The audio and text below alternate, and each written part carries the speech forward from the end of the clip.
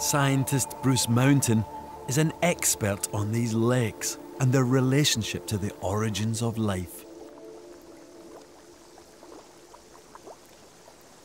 We don't have a time machine to take us back, so the only thing we can do is look at things that we think are similar to what they were like.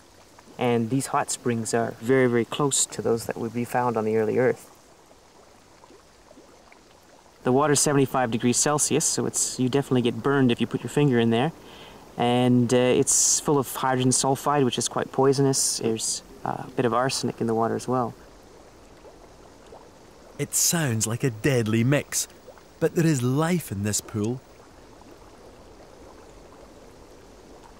There's billions and billions and billions and billions of organisms living in that water.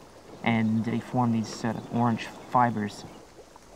From genetic information, we know that these organisms are quite primitive. So they would be very, very close to what the original organisms would have looked like.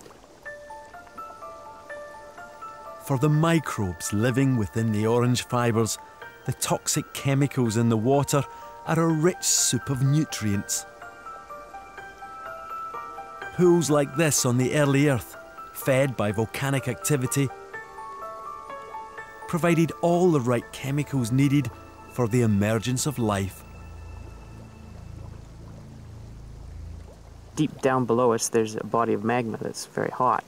Now, magma itself is giving off gases like carbon dioxide and sulfur dioxide, and that provides the food for these bacteria to grow.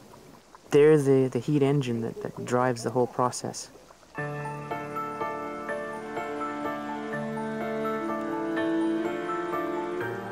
Volcanic pools like this are one possible place where life might have begun. But there is an alternative theory. Volcanoes created other places where life could have started, like hydrothermal vents. Discovered just 30 years ago, these super hot volcanic vents are found deep in the oceans. Today they support a rich diversity of life. But 4 billion years ago, the combination of high temperatures and rich chemicals these vents produce might also have stimulated the emergence of life.